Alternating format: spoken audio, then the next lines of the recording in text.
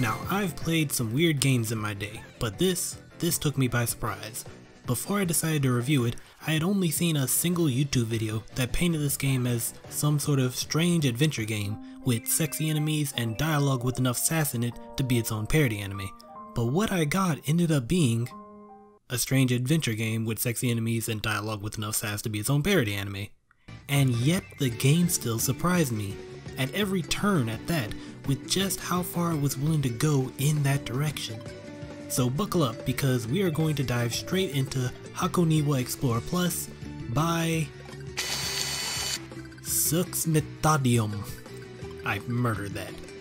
And not a day too soon, since I still need to play a bunch of games for Halo... Motherfucker.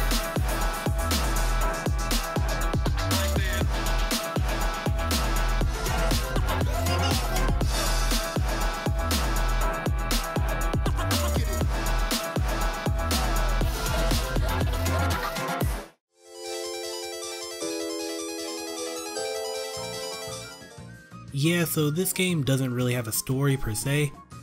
It's almost entirely exploration with a tiny bit of world building via dialogue with NPCs. There is a funny explanation for the events of the game near the end, but saying what that is would kinda spoil the comedy of the reveal, so I'll leave that for you to discover. Honestly though, this game is one of those titles I would really say needs to be experienced raw to get the full effect. You know, the biggest laughs, the most what the fuck am I even looking at? So I am a bit limited in what I'm willing to talk about. So what can I talk about? Well, first off, this is a beautiful game. Just look at those lush pixel graphics, how everything's so vibrant and moving, like you just lose yourself in it. No, seriously, you can easily lose your character in some of these stages, especially the more elaborate ones. It's worth it though, because having so much going on inside such a small playable area, it just brings all of the areas alive in a way I haven't seen done in an isometric title before. Now, the player starts out with an old school Q&A session where it asks you your gender, how good you are at video games, and reacting to the player accordingly, before dropping you into a starting area with the lovely Tsukumizu. Talking to her reveals you are at an inn within First Town, a perfect starting area for adventurers like yourself. And just like that, the world is your oyster. You can go into the world map where different stages can be located or unlocked via either simply running around or talking to the locals in the towns. Most stages are very unique and creative despite the size limit, which I'll go over in the gameplay section, and you can be expected to go into locations like Forgotten Ruins with greenery overtaking the old stone, wide beaches, maze-like forests that you can actually get lost in, and even as early as the second stage you can go onto the sea, yeah! But real quick, let's go back to that first town, because there's something I have to do, a rite of passage, a sort of feat to show that my character is grown and ready for this sort of adventure.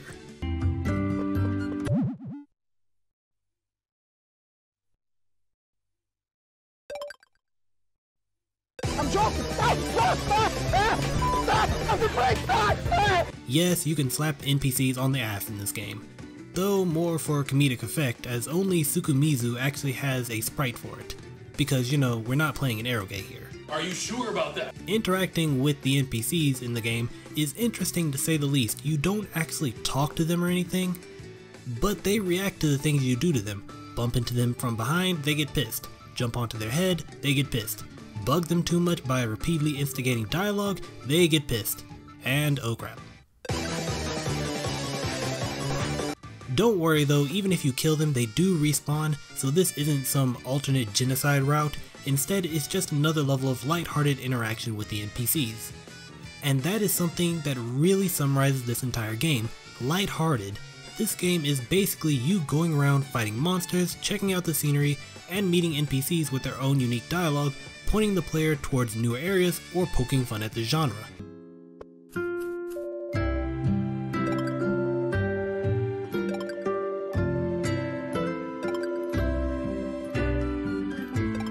Some of it can be hit or miss, but there are some real gems in the game, especially with the sassy Tsukumizu, who for some reason pops up at the start of almost every dungeon.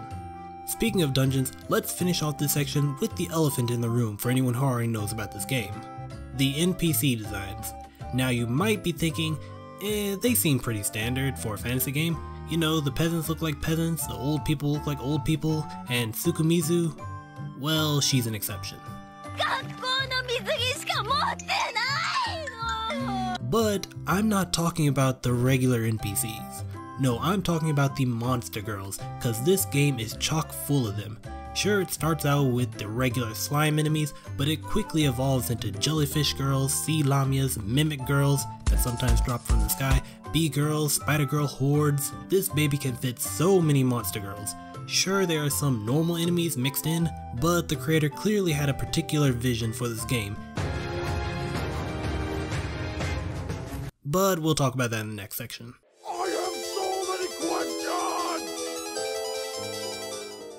Gameplay in Hakoniwa Explorer Plus is kind of a mixed bag. There's a lot of things I really dig that you don't normally see in a video game, but the core combat itself is a bit lacking. The first thing that really strikes me with this game is its attention to detail and how things that you normally don't factor into a video game actually matter. Magic scrolls in your inventory can get wet and unusable when you descend underwater or get hit by too many water spells. Attacks can cut the grass around the area, slime enemies degrade your equipment, and the slime that you collect from them can be thrown at enemies to degrade and drop their equipment.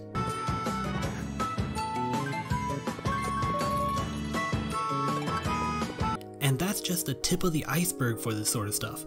You even have a stamina bar that has your character do a cute little exhausted pant when it's depleted.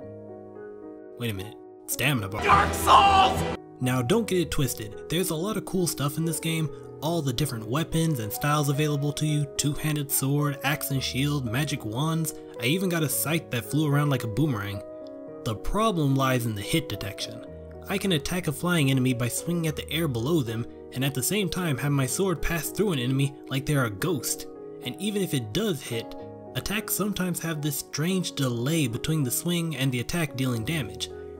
It all results in melee combat being much more about mashing than it is about tactical swings, even despite having a chargeable power attack, but I mainly use that to cast spells rather than go for big melee damage. To alleviate this, you can use some of the ranged options in the game, such as magic spells, grenades, other ranged items that you collect across the game, but they all have a singular problem attached to them. What are you aiming at? Something you might have noticed with the gameplay in the background, the character only faces one of two directions when he attacks. Now, you can attack in all directions, but the floatiness of the movement had me constantly shooting in the wrong direction early on. No joke, I tried to play this game with the keyboard initially, but I had to jump to my old dusty PS3 controller just a few hours in, just so I could have slightly better control of my character. The map sizes were another thing I had to get used to since it's so small a lot of the time. Even in the larger stages, it only shows a small portion of the stage instead of the whole thing, kinda like playing Minecraft on its lowest setting. Initially I wanted to give my enemies a wide berth so I could easily dodge their attacks, but quickly found out if I got too close to the edge, and now I'm in another area. I guess I'll just go back to the enemies and the enemies respond. The loot is missing, and I feel like an idiot. It's just something I got adjusted to, but every once in a while I still do accidentally trigger transitions and it just sucks every time. The last real complaint I had with the game actually ended up correcting itself the further I got into the game, funny enough. I was ready to tear into this game over its inventory system, or lack thereof, because seriously, you get around 10 slots in an exploration game where you pick up items automatically. English, mother! Luckily enough, defeating bosses, yes, we're going to talk about that, increases both your inventory slots as well as storage slots, making the auto pickup less of a problem. But here's the thing though, actually trying to manage your equipment feels like you're going against how the game was intended to be played. The game has all sorts of weapons and armors with cool effects and magical properties, but none of them are unique. Almost all the items you get, whether it be from bosses, common drops, or things you have enchanted, can be replaced by another weapon just as quickly. No need to bother with any inventory management or durability restoration. When your weapon breaks, just switch to another one, because after a point the ground will be littered with weapons. You should read the descriptions of your equipment though, because aside from just having funny flavor text, sometimes they can convey buffs or debuffs that do mess with combat. I spent a good chunk of the game with my character having these strange hearts over his head, exhausting him randomly until I gave up and checked the wiki. to find that carrying around a magical schoolgirl swimsuit was, and I kid you not, giving my character an aroused debuff. So the core combat is balanced equally between having a bunch of options and having poor but not deal-breaking controls. What else can you do in the game? Well, since there's no real plot to follow, the only concrete objective in the game is achievement collecting. And there are a ton of them. Sure, you have the obvious clear X dungeon or defeat Y enemy, and some challenge achievements like get up to the top of Z without falling. But this game also has plenty of funny joke achievements to collect, like buying armor from a creepy dude who only sells Sukumizu. I really don't want to go into too much detail here because, just like a lot of other parts of the game, the fun is in the surprise. I will say though that there are an achievement or two related to your character's karma, so do note that the game does track every head stomp, murder, and butt slap you do to the NPCs. And now it's about time to talk about the bosses. Yes, I saved one of the most interesting aspects of the game for last, because holy shit, the game dev must have really liked their giant monster girls, cause it shows here. As you would expect, every stage has their bosses, and those can range from vampire chicks to giant slimes and even mythical dragons. But if you're not familiar with this title, you are in for a surprise when it comes to the actual map bosses.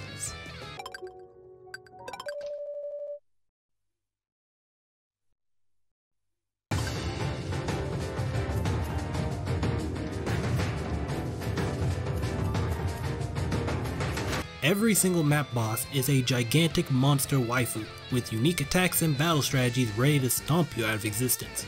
Running around just to find all of these is a treat in itself because each boss is radically different from the others. Just look out for their grab because...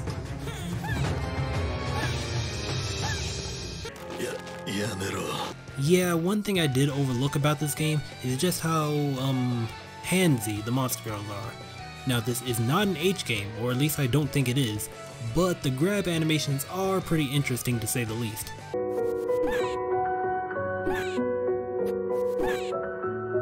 And that is with the regular mobs. When it comes to the boss enemies, holy shit. It also drains your stamina, level, to just hammer in the implications. But don't worry, killing the enemy in question does return you most if not all of the XP lost. So the enemies are interesting, the exploration is fun, and the bosses might have immigrated from a more mature genre. That pretty much covers the main points of the game, so with that, let's go on to my final thoughts.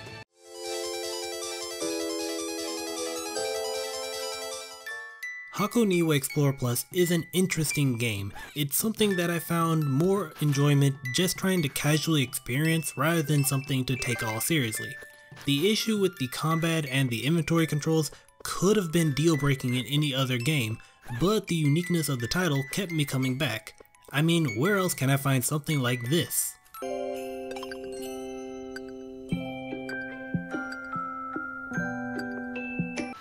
The second I started taking it less seriously, my enjoyment jumped up tremendously.